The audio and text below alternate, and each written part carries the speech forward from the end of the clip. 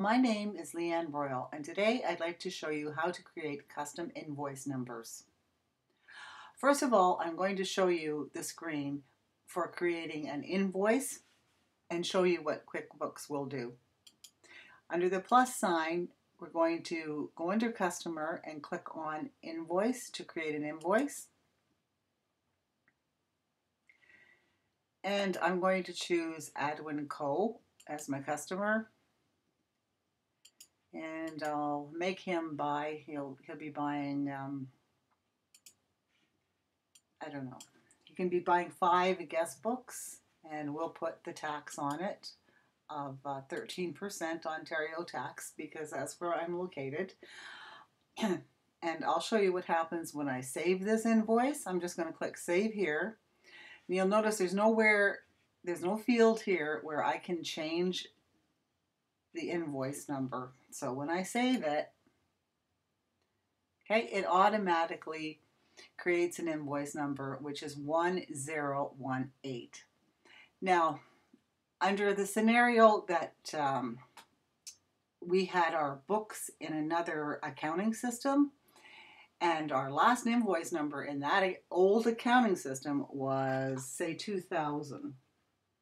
Was the last invoice number. So we want the next invoice number to be 2001. So I'm going to show you how to do that. Okay, we'll get out of this screen. We're going to go into Company Settings, Account and Settings under the gear icon. And under Sales,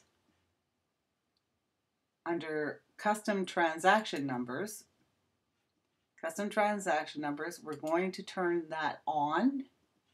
We're going to tick in there and turn it on. Click Save, and then we're going to click Done. Now, the next invoice number is going to be 1019, which now we can change. So let's make a new invoice.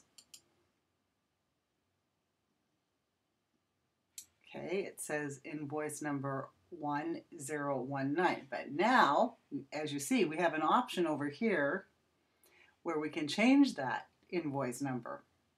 So I'm going to change it. First of all, I'm going to pick the customer again. We'll pick Adwin as well again. And we'll do the same thing. We'll make this guest books for 2. For 5, and we'll put the HST on there.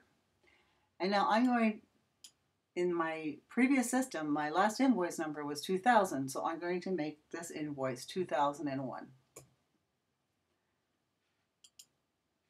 See up here how that changes? This is 2001, so we'll save it. Okay, that invoice was saved. Now we can go into Adwin's account under Sales and Customers just to take a look at that under his account. There you go. You can see that our previous invoice was 1018, and that we just this is the invoice that we just created for and changed the invoice numbering system to 2001. Now, if you want to make your next invoice, it will follow sequence. I'll very quickly show you that. It should be 2002. Make it Adwin again.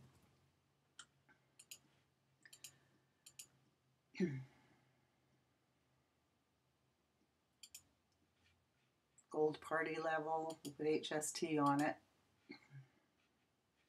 There you go. You can see it's going to save it as 2002, keeping the sequence.